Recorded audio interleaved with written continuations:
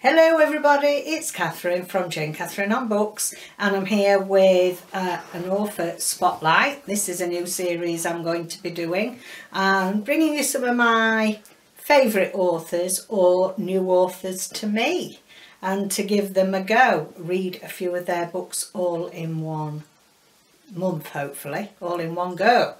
So without further ado, let's do a drum roll for this month's author, Kate Atkinson. Now, I mentioned Kate Atkinson briefly in, I think it was my last video or video before, when I went out for a walk with Nelson and came back with some books from the charity, the charity table that's outside somebody's house. And I actually picked this one up. This was the Costa Novel Award 2013. Now, Kate Atkinson is Kate Atkinson MBE, so member of the British Empire. So, yeah, high praise indeed. And first novel behind the scenes at the museum, which I'm going to come on to that. Didn't realise that was her first novel. So this is about, and I did give you a brief synopsis of it in my last video, but in 1910 a baby born and dies before she can take her first breath. Then again in 1910 the same baby is born, but she lives to tell the tale. What if there were second chances and third chances? In fact, an infinite number of chances to live your life. Would you eventually be able to save the world from its own inevitable destiny? Or would you even want to? So I think this is going to be a good one. I think it's food for thought. There are many pages. 600 and... let's have a look if that's not author's notes. It is. I don't want to be giving you author's note numbers. There's two little pages at the back repeating the beginning, about 608. So, yeah, they're pretty hefty books, but I'm up for the challenge. Then, next one book I have read, so I'll probably leave this till last. So if I don't manage it, I've already read it, and I think I gave it 5 stars. This is Behind the Scenes at the Museum. This is the one that I was trying to remember when I was talking about Life After Life. There's something about a museum or whatever. Couldn't remember the title. It's not about a museum. So, yeah, don't be fooled into thinking, oh, if that's about a museum, I don't think it's for me. It's not about a museum. It's a family saga, and, you know, you that have been here a while, you know I love a good family saga. And to all my new subscribers, welcome, welcome. If you love a good family saga, there's plenty here. Plenty here in the books. Not family saga in our own family saga. We live quiet life these days, now we're getting older. And the kids have all flown the nest. They'll have got their own family sagas, won't they?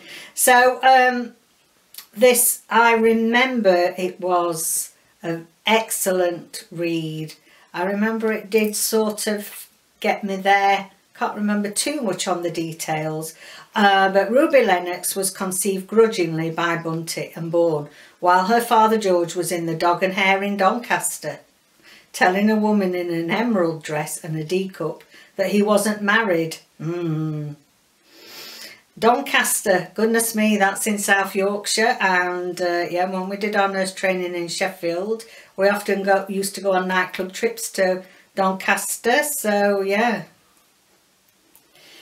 Bunty had never wanted to marry George, but here she was, stuck with 3 little girls in a flat above the pet shop in an ancient street beneath York Minster.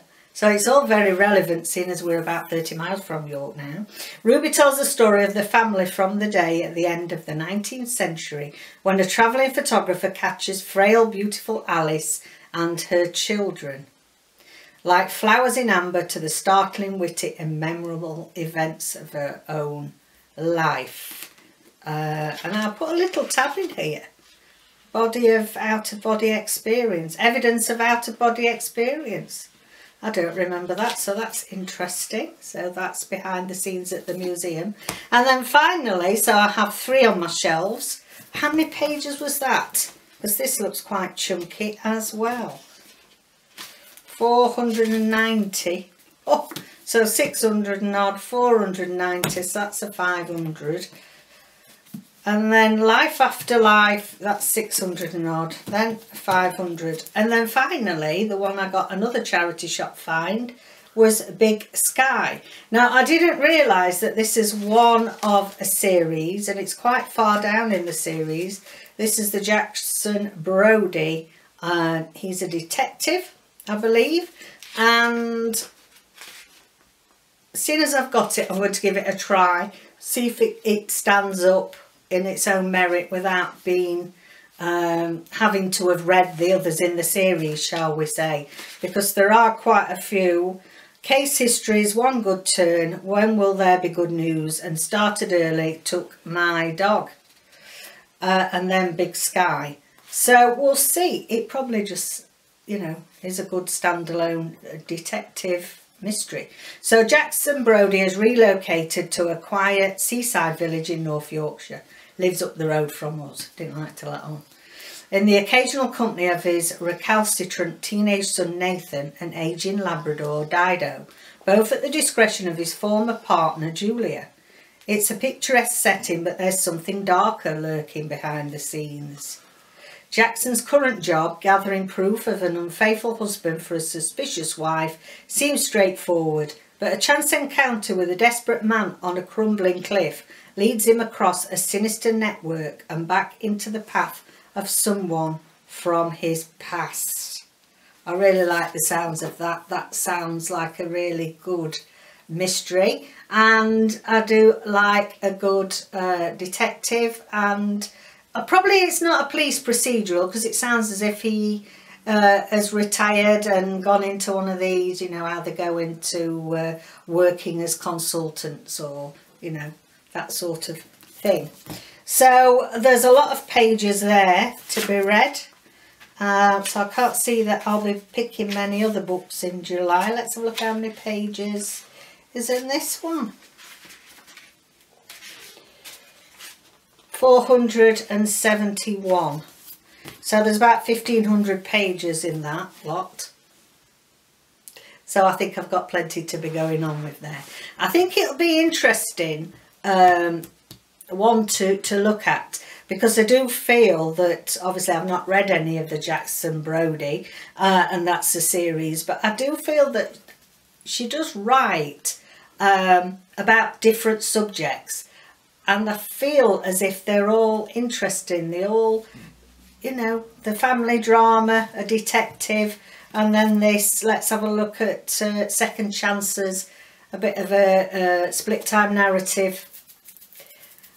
All three different types of plot line, and we'll see how she flows everything together.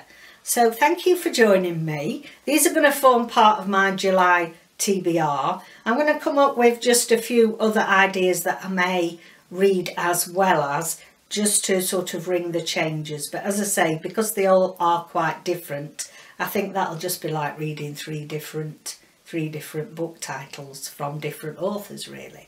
So thank you for joining me. Don't forget to like and subscribe, and see you next video. Take care out there. Bye for now.